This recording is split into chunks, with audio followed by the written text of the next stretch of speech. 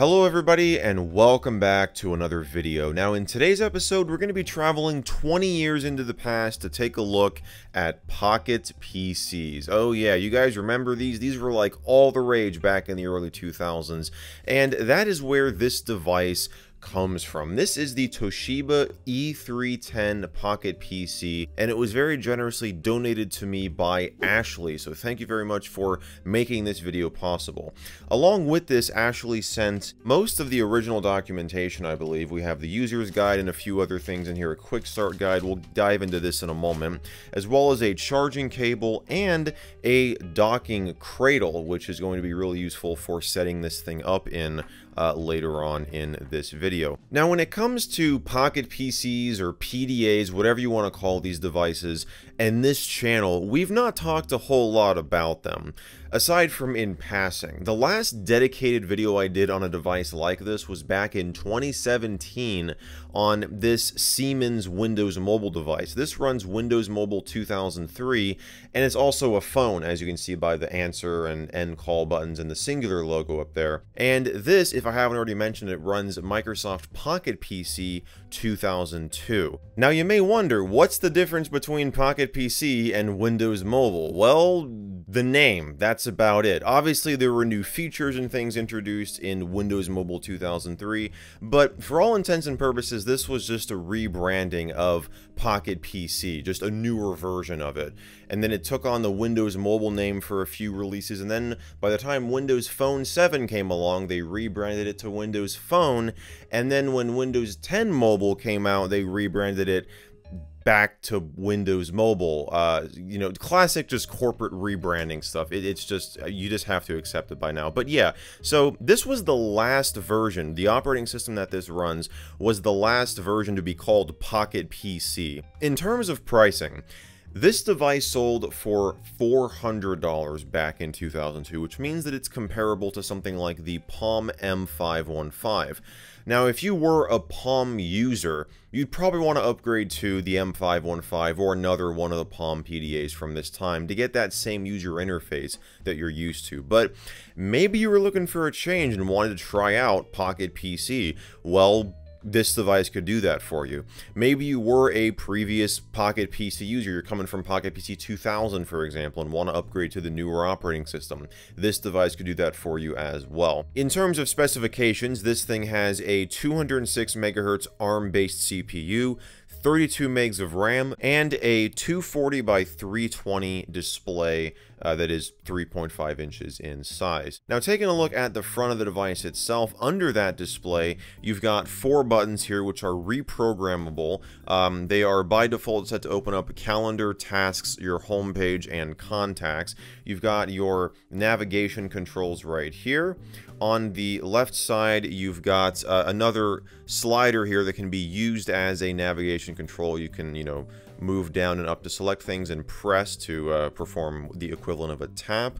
You've got another button up here, which is reprogrammable as well. On the right side, we've got your stylus storage area, and on the bottom, we have both your docking connector if you want to plug this thing into the cradle, and the power connector if you want to charge it without using the cradle. We also have this switch here, which will cut power to the battery, which is useful for if you want to cut power to the battery, pretty much. On the back here, on the top, we've got your SD card slot, which has a 16 meg Toshiba card in here, which might actually be one that came with this or was sold alongside it. I just see the Toshiba name, so that's a good guess. Or it could have been bought, you know, separately, like a month after, or, you know, who knows.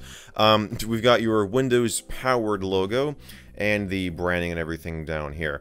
Now, we can also open this thing up, because I had to take this apart to remove the battery, because the battery unfortunately is rather bloated, so I wanted to get that out of here, and it was causing problems getting this thing to power on. So this is what it looks like on the inside. Now, aside from the device itself, I mentioned that actually included some documentation as well, so we'll briefly take this out and go through it. We've got the user's guide here, which what I find interesting about this is on the back here, on the very last page that's not blank, they've actually taken stickers and taped over some of the specifications that were, I guess, printed incorrectly. So this right here, the external dimensions and weight, is a sticker that's put over the top. And then this right here is like blanking out everything under the type of the battery. And yeah, I find that really interesting. So I've never seen this in a manual before. I guess it was cheaper than just reprinting the entire manual and just getting these stickers and having people apply them, or some sort of machine just stick them on here. But yeah, so that's one of the most interesting things I've seen in a manual in a long time. Now this here is some sort of carrying case that was either included with the device or was sold alongside it. Either way, we have it here. We've got that safety instruction manual, which we're totally going to read through and familiarize ourselves with. We have our registration card. Would you look at that? You've got some more like regulatory stuff. Static electricity in your Toshiba Pocket PC. Backing up and restoring data. Notice for when using data backup. You've got your master end user license agreement, 1-year limited warranty, and your little quick start guide here, or your quick start card rather, which opens up like this into a sort of mini poster kind of thing, and it tells you, you know, what, oh, here you go, what's in the box. Let's see if that's soft case, so that came with the box. Also, things that we're missing, we don't have the companion CD, and yeah, I think that's the only thing that we're missing. So yeah, hopefully that's been archived and it's online somewhere, because that will contain, at least I would think, the software to sync, where is it here? To sync this with your computer, which was a common feature. Pretty much every PDA line from this time had this. Palm had it. You had, I think it was Hot Sync, it was called. Yeah, so that way you could easily transfer data between your computer and your PDA. That's pretty much everything. Let's go ahead and take this guy out of its case here and plug it into our docking cradle, and we will explore this thing and take a look at the software. So this right here is the Today screen in Pocket PC 2002, and it's the main interface that you'll see when you first turn this device on. And it's just designed to give you pretty much a bird's eye view of how your day's looking. So you've got your date and time up here, which is, as you can see, not correct. Owner information, any upcoming appointments, any unread messages, and what tasks that you need to do today. On the top left here, we've got the Start button, which, just like in, you know, Windows on your computer, will bring up a list of applications. We'll dive into that in a moment. Up here, you've got your volume settings, and you can tap on the clock up here to see your next upcoming appointment. And that's just accessible from anywhere in the system, which is really nice. And then you've got a new button down here, which you can tap to create like a new Excel workbook or an email message or a Word document just right from here. You can even add a new appointment if you want to. So yeah, you can see that the interface is kind of designed to look like Windows XP. Not exactly. It's not like they took the Luna theme and brought it over here or anything, because this is definitely its own thing. But they've updated a lot of the icons. They've brought over the new Windows flag up here. So yeah, what I figured we'd do is just go through here. We'll take a look at the programs and just kind of use this thing as if it were a 2002, as if this date was correct up here. So let me go ahead and show you the different interfaces here. So this is the Today view, but you've also got this Home button down here. It's one of the fixed buttons, which again, these are all customizable.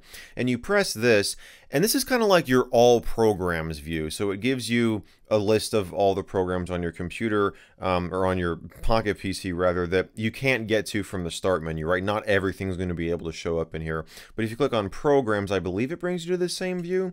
Let's see. No, this is a different view. So this is your pretty much everything in that Programs folder, whereas this is all the programs actually on your computer, or on your Pocket PC. I'm going to probably say computer a couple times here because I'm just so used to saying it. But it's called the Home view. And so you've got tabs down here: Main, you've got Programs, and Games, kind of like program groups from Windows 3.1. And then you have your list of running applications. This is like a task manager, which is really nice because, like, I got Windows Media Player running right here. You say I want to close that, I just go up here, I hold on it, and then I stop. And then that will kill the application. I can even just do a stop all, as you can see there, and it will stop all of the applications.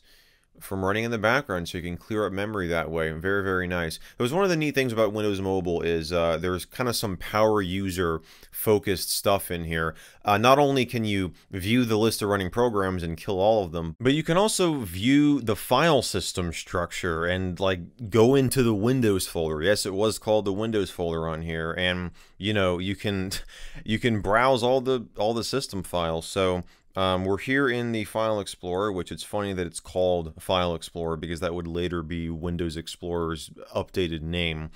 But yeah, so here we are, My Device. You got My Documents, Program Files, Temp, and Windows. We can go into the Windows folder, and I mean, here you go. We can just scroll down here and view all the program files. Now in terms of deleting stuff, I don't really think yeah, so it's definitely made to where you can't delete stuff here, which is nice because you don't want people coming in here and accidentally deleting core system files. Now in terms of user interface design, just like this top bar here, which is pretty much always going to be viewable, you have this taskbar down here, which is going to update depending on what application you're in. So like when we're in File Explorer here, you've got these three options down here to swap between like where you're browsing for files. This second option, if I had an SD card in here, would allow me to browse files on the SD card.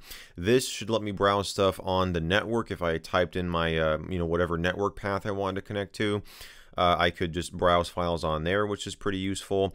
And this right here is how you change your input method, which will be more appropriate to talk about that when we're in like Pocket Word or Pocket Excel. So we'll just get rid of the keyboard. Right now it's set to the keyboard input method, so you can tap this here to show and hide the keyboard. And then up here, when you're in an application, you'll have this X button that will allow you to quit out of it. And now we're back to Task Manager. I can quit out of that. And now we're back to Programs. I can quit out of that. So it's like everything's just layered. It opens up on top of each other to where when you close it, it brings you back to the first program. So yeah. So let's go ahead and do what we were doing before. Go to the home view here and take a look at some of the programs. So under Main, you have Calculator, Calendar, Contacts, Inbox, Internet Explorer or Pocket IE, Windows Media, Notes, Pocket Excel, Pocket Word, and that right there is your task view, or your tasks program rather. If we go under programs here, we've got some additional programs: File Explorer, Data Backup, and Infrared Receive, because this does have an IR receiver on here to where if you really wanted to to blast stuff over infrared to this device and wait however long that's going to take, you can do that. And then under games, we have, of course, Solitaire, because it just wouldn't be Windows without Solitaire. And I really like how they included a Pocket version of this. You can change the card backs as well. That is a neat thing that was brought over here, like from the main Windows version of Solitaire. So you got 6 different card backs there. You can change your scoring method, and if you want to draw 3 cards or just 1. You can turn off the timer, display status, keep cumulative score. And yeah, like let's select, I don't know, this one here looks pretty cool. Yeah, there you go. So that's Solitaire. Always love me some Solitaire. But let's go back to Main here and open up Pocket Word. Now, I know that I would not want to sit here and write a 5-paragraph essay on this thing. In fact, that's something I mentioned in my Windows Mobile 2003 video as well. That would kind of suck, but that's not what Pocket Word and Pocket Excel were really designed for. I mean, I guess theoretically you could sit here and like type out every single letter individually here on the touchscreen. And you know what? We're going to leave it that way. I meant to type O, but it typed 0. We're going to leave it that way. These were mainly for making like last minute edits and stuff. Like if you notice, like, oh crap, this document that I'm going to print out, like take it to the office on here and then bring it to my computer in the office. It's got like a spelling mistake. Let me just quickly open it up and like I'm in the car and let me just change that. It's also meant for like reading over stuff. You can open up like a Word doc in here and just read over it. Pocket Excel is kind of the same thing. Now, in terms of the input methods, let me go to the Start menu here and go to Settings, because this gives you a little bit more information regarding each of these input methods. So obviously you've got keyboard. You can also change the key size if you want to. So we open this up, and this would actually probably be better because the keys are like much larger. So yeah, you can't obviously fit as much stuff on the screen.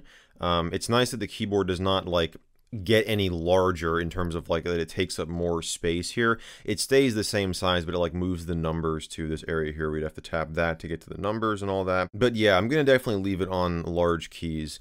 But then you've got these three other input methods: block recognizer, letter recognizer, and transcriber. So block recognizer is actually using graffiti gestures from Palm. So if you were, you know, a Palm Pilot user and you were familiar with graffiti, you could just set your input method to this, and you could write out those same graffiti gestures, and this would be able to, you know, interpret what you're saying, which I think is really awesome. You've got some options here too. Well, there's no options, I guess. It's just super basic. The next input method is letter recognizer. This is utilizing, instead of graffiti, it's utilizing Jot from CIC, which funnily enough was actually licensed to Palm to create Graffiti 2. This was just before that happened, so yeah. Now in terms of the input interfaces themselves, we can go down here to the keyboard icon and we'll change that to block recognizer. And yeah, you just write out, just like on the Palm Pilots here, how you had this little, you know, area at the bottom where you would write out all your graffiti gestures.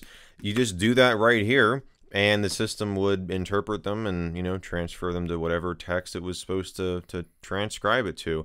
And then if we swap over here to the letter recognizer, you see it looks a little bit different, but it's kind of the same idea. You just write your letters here, and if it could figure out what I was writing, it would, you know, transfer, or rather transcribe that. And speaking of transcribing, here's the transcriber. Now, this is the most interesting input method out of all of these, because it actually does not have a specified area on the screen that you're supposed to write into. This just lets you write anywhere on the screen, in cursive, in print, or both cursive and print at the same time. You can write numbers, you have some gestures here, and it's just like freestyle pretty much. Like, we'll just hit OK here and I'll show you what I mean.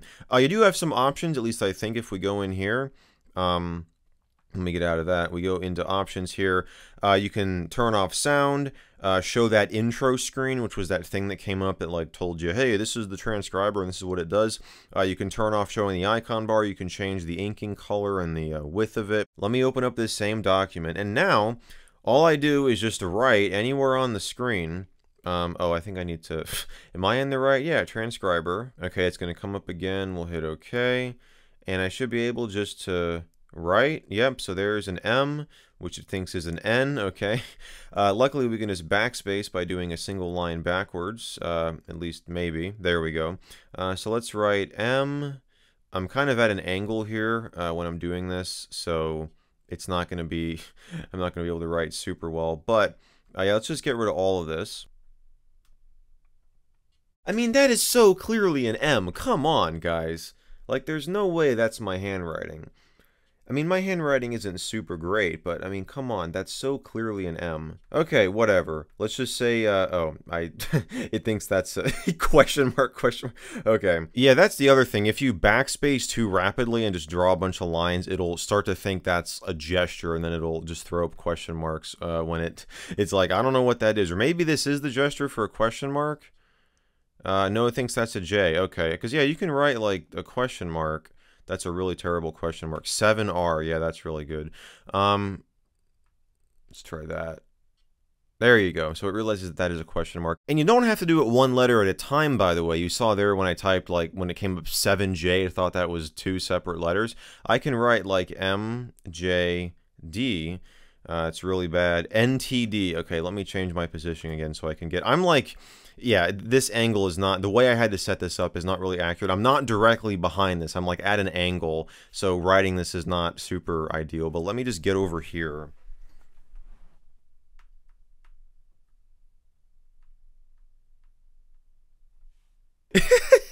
NSD, N-SD. Okay. Yeah, you guys get the point. It clearly does not like my handwriting, but, you know, whatever. You've got MSN Messenger on here, which is really useful. So you could sign into your MSN account and, you know, message on here. But yeah, so we took a look at the games, took a look at Pocket Excel and Pocket Word. The calculator here, I mean, it doesn't look anything like the Windows calculator. It's definitely more tailored for a touch user interface, which is nice, but... yeah, you know, there it is. Microsoft Reader is a PDF reader. Actually, that's not the case. This specifically was designed to read ebooks. But there was another program that I guess I was thinking of called Microsoft Reader that was a PDF reader. That just came later on, and yes, it was under the same name. I just love when companies do that. They like reuse names for completely different products, even if they are like kind of related. I think what we'll do next is put the stylus aside for a moment and take a look at some of the other ways you can interact with this user interface. You've got these buttons down here, which this essentially acts like a D-pad or arrow keys where, you know, you can just scroll through all of your programs here, and you can just, I believe, press it to launch the program. Yeah, so here we are in Pocket Excel. And then again, these 4 buttons are reprogrammable. So that is done by, I was reaching for the stylus. I do kind of want to do this. Well, whatever, let's just use the stylus to get to it. That is accessed from the settings program here. If we go in here and we go to buttons, we can change what each of these buttons do. So button 1 is this one here, is the calendar. Let's maybe change that to, I believe we tap on it here. No, we don't. Okay. Oh yeah, it's right here. You're supposed to change it from this drop-down menu. So let's maybe make button 1 infrared receive. Yeah, why not? So we'll set that. And then you got to make sure to tap OK up here. And now when I press button 1, it'll open up infrared receive. The other way of interacting with the system is with this little wheel here on the left side, because you can, you know, rotate it down to scroll through things, rotate it up to go backwards. Yeah, I can just press this in and it will launch the program. Now let's talk customization for a little bit. If we go to the menus option here in the settings area, this is where you can change what's in the start menu. So let's say you want to get everything off of here, and we go up to the start menu, and you can see, yeah, it's definitely pretty bare bones. We've got the folders here that find and help information, and then this right here is like your most recently accessed programs. So they just kind of, just like in the regular Windows start menu, it just kind of auto-populates with things. So there you go. Going back into the menus, you can also change what appears in the new menu. That's the button down here at the bottom on the today screen, so you can disable some of that stuff if you don't use it. There is a way to change the theme. I'm just trying to remember where that is. Oh, maybe it's under today view. Yes, here it is. So this is where you can change the theme. So there's default and there's fire. So here it is. It looks fire. God. Yeah, I mean, whatever, you know, it changes the color a little bit. I think it looks cool. It changes the wallpaper here. Now, you can go back into here if we go to, well, let me actually get back to settings here. You are able to change this stuff a little bit more. First of all, you can get additional themes, like if you find one on your computer and want to transfer it over here using the docking cradle, or by just using the SD card, or if you want to beam it over here using the wonderful IR receiver and wait 20 years for it to actually show up, you could do that as well. You can also use a photo as the background. If you had one on here, you could browse for it and all your pictures would show up here, and you could select a photo. So there is some customizability, which is definitely nice.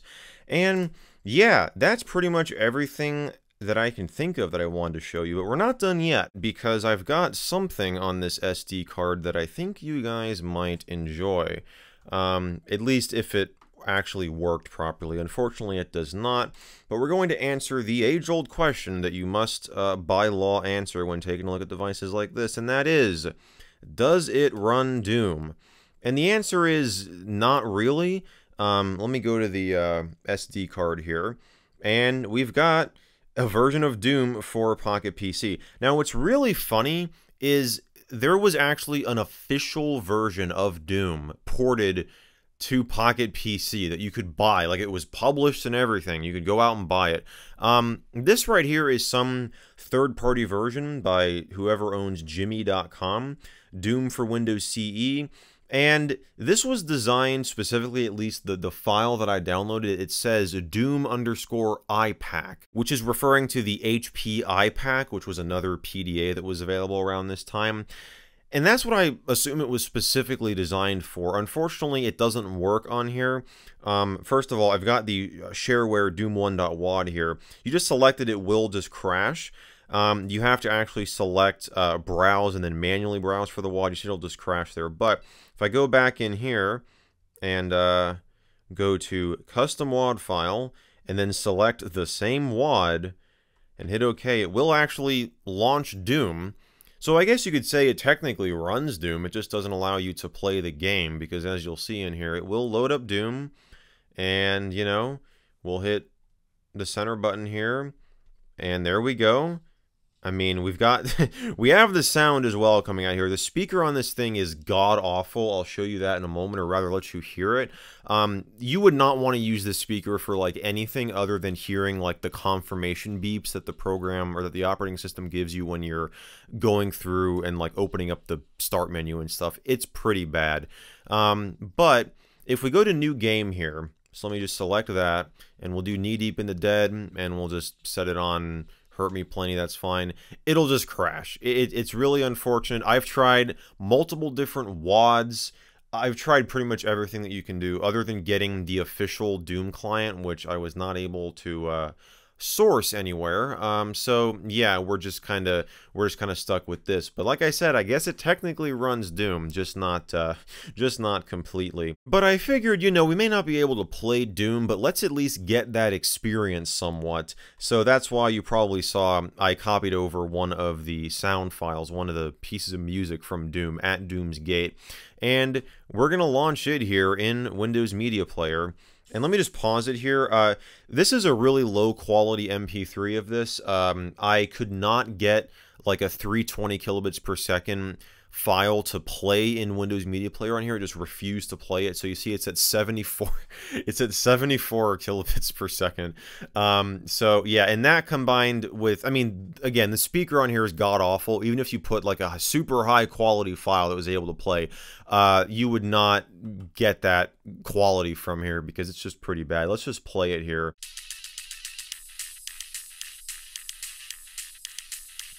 So yeah, like I said, you definitely don't want to you definitely don't want to really listen to anything on this. There you have it, guys. That is the Toshiba Pocket PC E310 and a little demo of Microsoft Pocket PC 2002. I want to give a huge thank you to Ashley once again for donating this to the channel. Really appreciate it. And a huge thanks to all you guys for watching. If you enjoyed this one, be sure to give it a thumbs up, get subscribed, all that good stuff. And as always, I will see you all in the next video.